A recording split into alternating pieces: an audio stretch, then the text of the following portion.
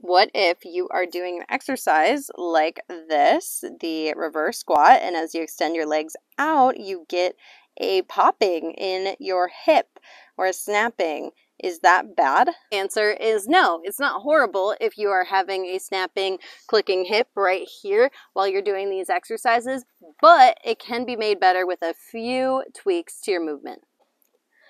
The first thing you can do is tuck your ribs. So place your hands on your rib cage, and you'll notice when you're just relaxed, your ribs flare out. And then when you engage the upper half of your muscles, your abdominal muscles, your ribs tuck in. So we want to tuck in those muscles. All right, now Dan, try the move with that.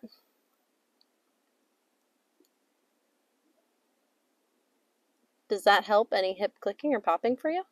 I'm still getting it. He's still getting it. So let's try another thing.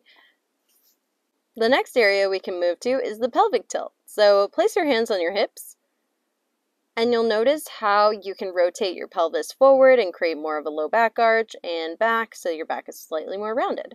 So we want to go into that slightly more rounded position and see if the ribs tucked and the pelvis in a posterior pelvic tilt helps with the hip clicking and popping.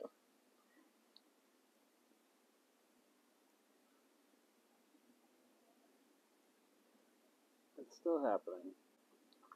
So if it's still happening, then the last thing you can do is you can lower your range of motion.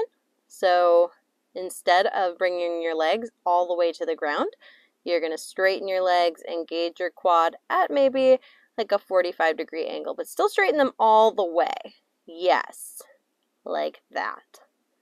Good work. Now how's that clicking? Barely happening at all, if any.